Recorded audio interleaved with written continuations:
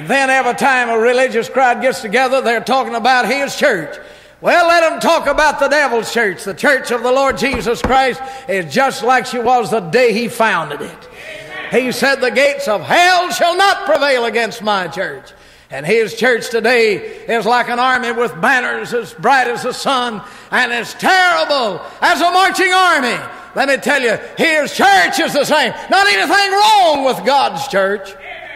Not anything wrong with God's children today. God has some of the salt of the earth in his local assemblies today. I'm sick and tired of all this criticizing and saying the church is not relevant and the King James 1611 Bible's not relevant, that modern man can't understand it. Modern man doesn't want to understand it. He doesn't want the prophet of God sticking his finger in his face and say, you're the man, you're going to hell. Man doesn't want that. He doesn't want to be told of his sins. He doesn't want to be told he's immoral and degenerate and unrighteous. He wants to go ahead in his immorality and his sins. And this Bible is like a sword. It's like a storm. It'll break in pieces. And my friends, I stand for this book. When God says it, that's it.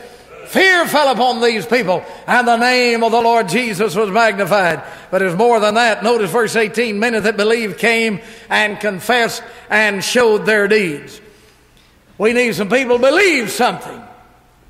Fellow, the other day I was talking to him and said, well, now I don't know whether you can believe that or not. You just don't know whether that's the Bible or not. Well, let me tell you something, my friend. It is the Bible. It stood the test of time. It is the Word of God. It doesn't contain the Word of God. It is the Word of God. And if you believe it, you know what will happen when you believe it? There's going to be some confessions. If we confess and forsake our sins, we'll find mercy.